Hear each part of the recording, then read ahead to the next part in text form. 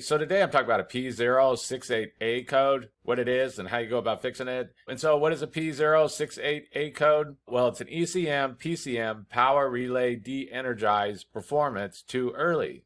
And what does this mean? Well, modern vehicles are going to have an ECM or PCM, which is basically a computer that controls all the engine functions. And so it's controlling things like the fuel injection, the spark, different things like this. And for some reason, this computer is having an error. And so it's going to have to be troubleshooted to know why. And one thing to note about these type of codes is that sometimes the problem could be fairly simple to fix, but sometimes it can become difficult since you could be dealing with wiring and computer control modules and things like this. And so keep that in mind, is that sometimes this code can be kind of difficult to troubleshoot. And so what would be some possible causes of a P068A code? Well, the first thing that could cause this is a bad battery. All the computer modules inside the vehicle is going to need a good, stable power supply, or else it's going to cause issues. So the first thing to go do is go check out that battery and be sure that it's good. Also be sure to check out your battery terminal connections, that there's no corrosions on them, that they're making good contact, all these type of things, because bad battery connections can cause issues. So be sure to check that out. The next thing that could cause this is that there's some kind of issue going on with the charging system.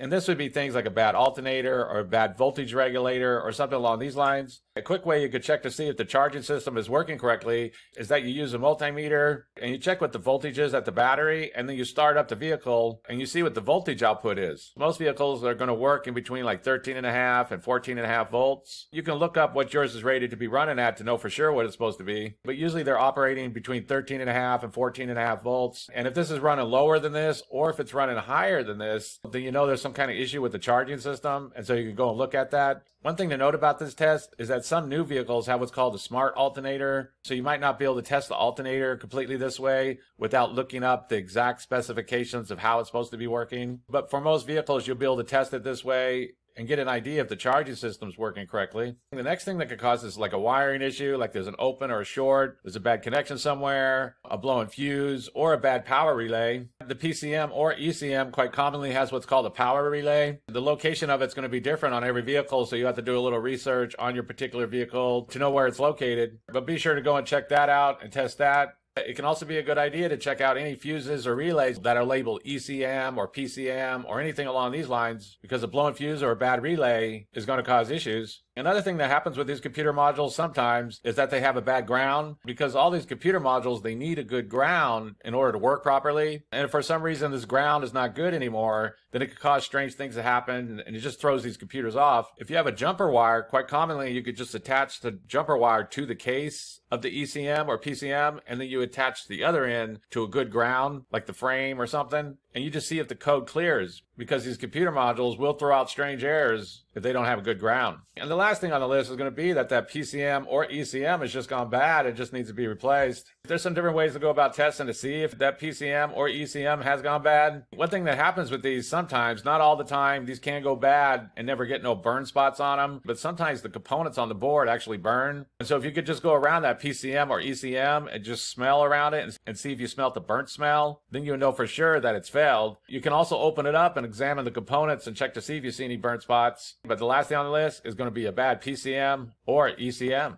And so that's basically it. I just want to give a basic overview of how you go about fixing a vehicle with the P068A code. If you have anything to add, please comment down below. If you have any questions, ask me. I'll try to answer them. If this video helps you, please click like, please click subscribe, and have a good day.